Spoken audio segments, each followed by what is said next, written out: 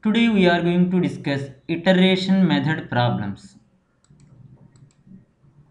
Find a positive root of x power 4 minus x minus 10 is equal to 0 by iteration method.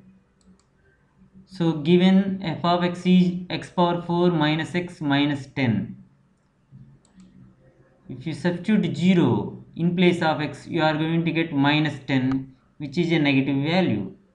If you substitute 1 in place of x, you are going to get minus 10, which is also a negative value. And f of 2 is plus 4, a positive value. Therefore, always the root lies between two consecutive opposite signs.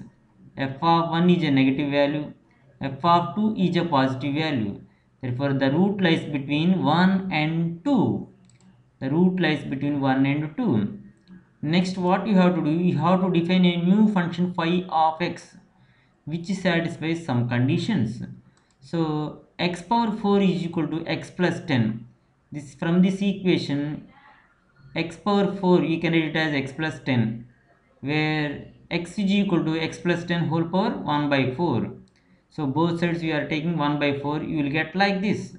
Therefore this one you can write it as phi of x. Now new function is x plus 10 whole power 1 by 4. So if you observe, the root lies between 1 and 2. Already we got it as the root lies between 1 and 2. So if x lies between 1 and 2, phi of x also lies between 1 and 2. Okay, similarly, modulus of phi dash of x less than 1 for all x belongs to 1, where phi dash of x is nothing but 1 by 4 into x plus 10 whole power 1 by 4 minus 1, that is nothing but minus 3 by 4.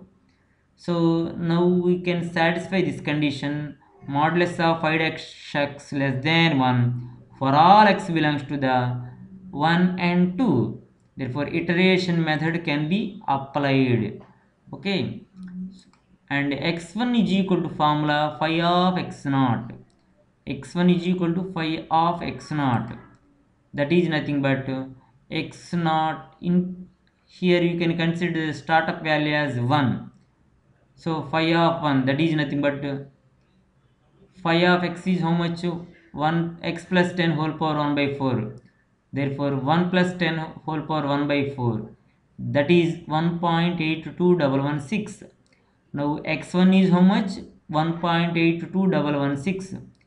Now x2 formula is phi of x1, where x1 is 1.82116. Therefore this is nothing but phi of 1.82116. You substitute this value in the phi of x function, you will get 1.85423. Similarly x3 is equal to phi of x2, where x2 is 1.85423. If you simplify, you are going to get 1.8555. Similarly x4 is equal to phi of x3, and it is also 1.8555. Therefore approximate root is 1.8555.